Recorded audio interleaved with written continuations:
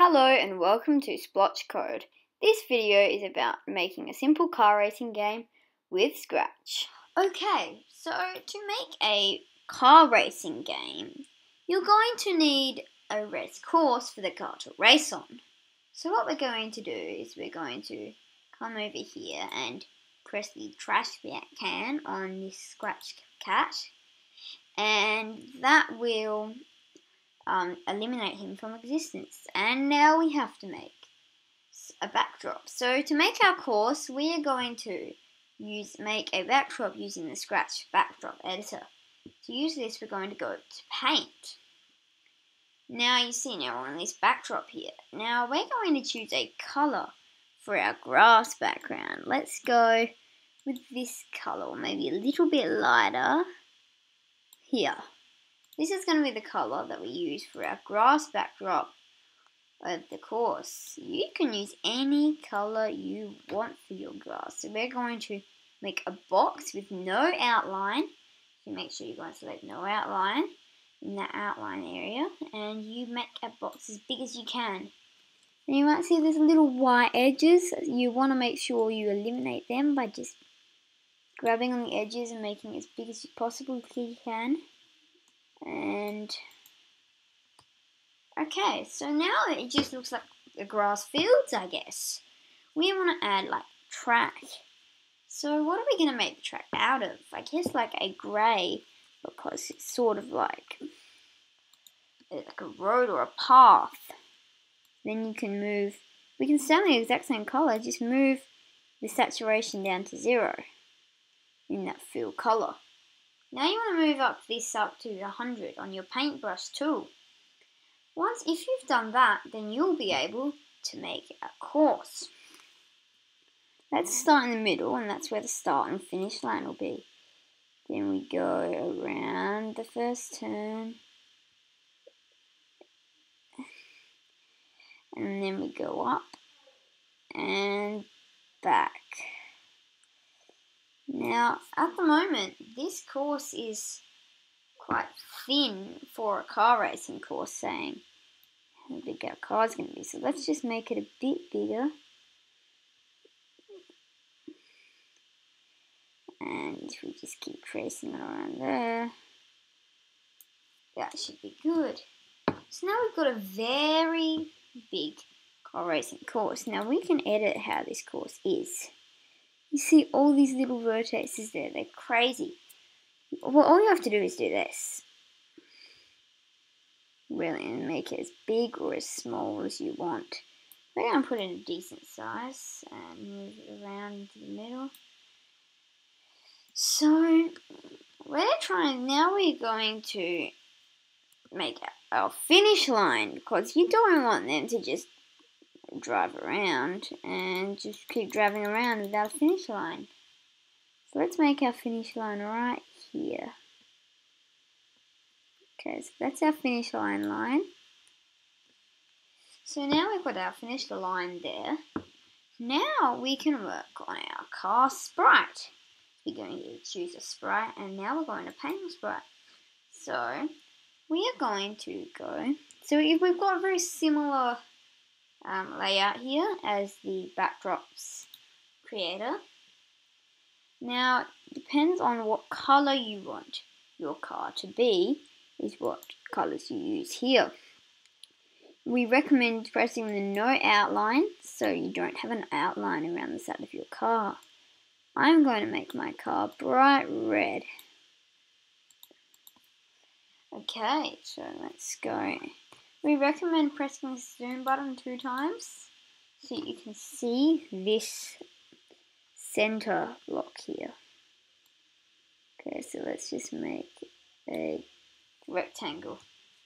Okay, so we've made a little rectangle, and now we can go in and fill and go to brightness and center all the way down. This will make the color plain black.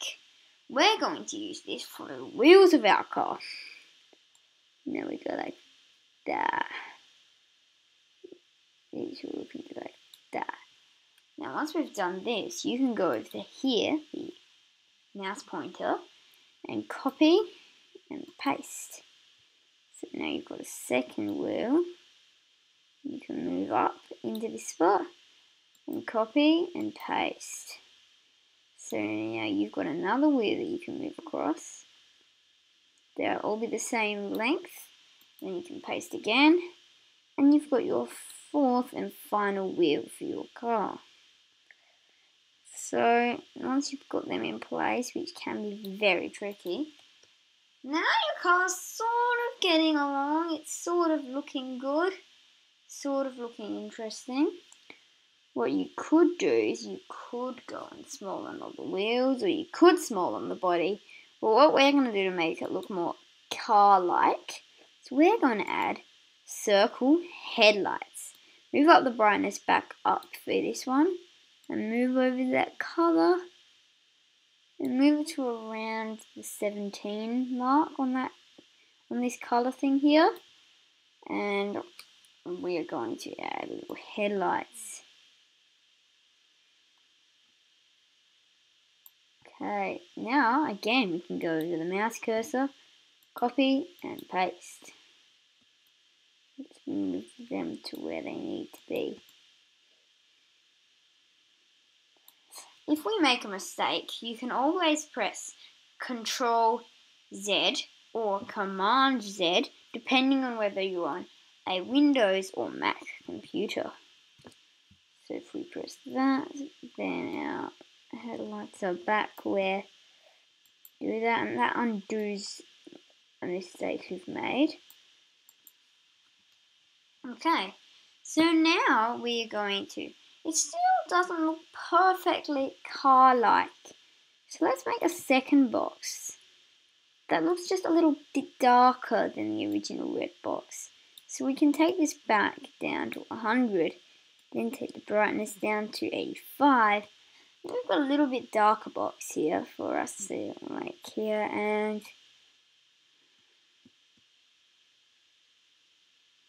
there we go. So now we've made our car.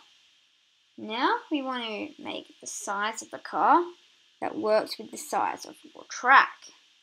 So let's see what size we want to make our car. You go down there to where my cursor is, the size, and you type in what size. Let's go to 50. That's very small. What about 75? That's a bit better. Let's just take it down to 70. Okay, so that is going to be the size of our car. So now let's move over to the code for our car. Okay, so at the moment, our car doesn't have any code. We want to make it so it goes on the course, it can drive around, can turn, and if it's touching the grass, it will slow down. If it touches the finish line, we will celebrate and you finish the game.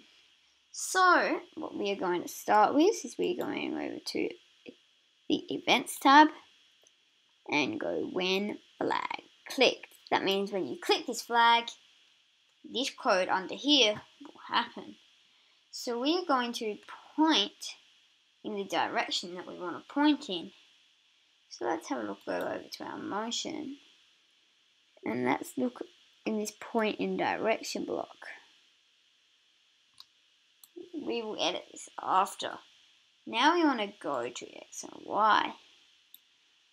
Now once we've gone to the X and Y, let's drag our car to where we want it to start, which is just in front of the line. This is -1 X 105 Y. This will be different depending on how you designed your course. Now, pointing 90 degrees might work for you, so we can leave it as that. It works for us. Okay, so now we're going to go and start a new line that says when space key clicked, and change this down to when right arrow clicked. It says motion turn 15 degrees that way. And we'll do the exact same thing. So when the left arrow is clicked, it'll turn 15 degrees the other way. So let's have a look at what we've got at the moment of the game. You can spin around in circles. We're getting there. Okay, so let's stop the game using the red stop button. So now we are going to go back to this line of code here. Now we're going to grab a forever block. This will make sure that what's happening here happens forever. So we are now going to grab an if then else block. And in that if and else block, then we're going to have if touching color. We're going to make it so if the car is touching the road, then it will work. If the car is touching the road, it will drive through faster than if it's touching the grass. So let's move and get this eyedropper and use that. Okay, so that is the color of our road. Then we'll go to motion and move steps and edit it to 2. In the else statement, we're also going to grab an if else, but change it to 0.5. So now we have a pretty well functioning game of just driving a car around in loops, which isn't really a car racing game. We want to make it so if we get to the finishing line, it gives us like a little screen that says winner, and we can celebrate by just spinning all around. So we are going to go to our control and get another if then statement.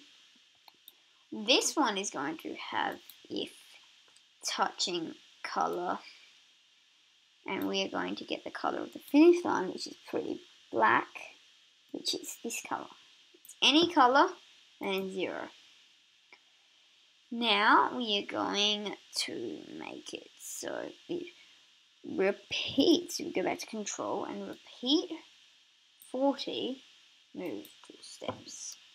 This means it'll move some steps, and then you can stop and it'll say the winner, and you turn around. So to make it say winner and then stop the driving, you can go around to looks and then say. So you put this under the if touching. Oh, you put this in that if touching there, but not in the repeat. You see there? And say winner.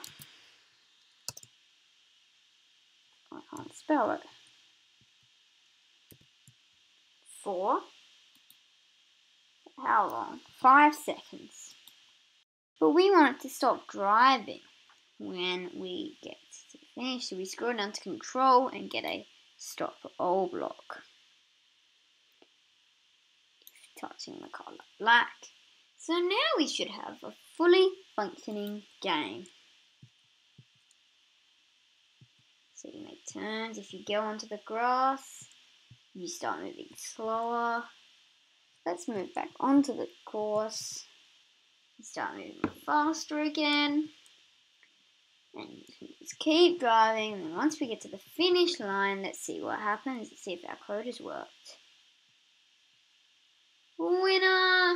You can celebrate by just spinning around. You don't drive anymore, but you can still spin around. Thank you for watching Splotch Code.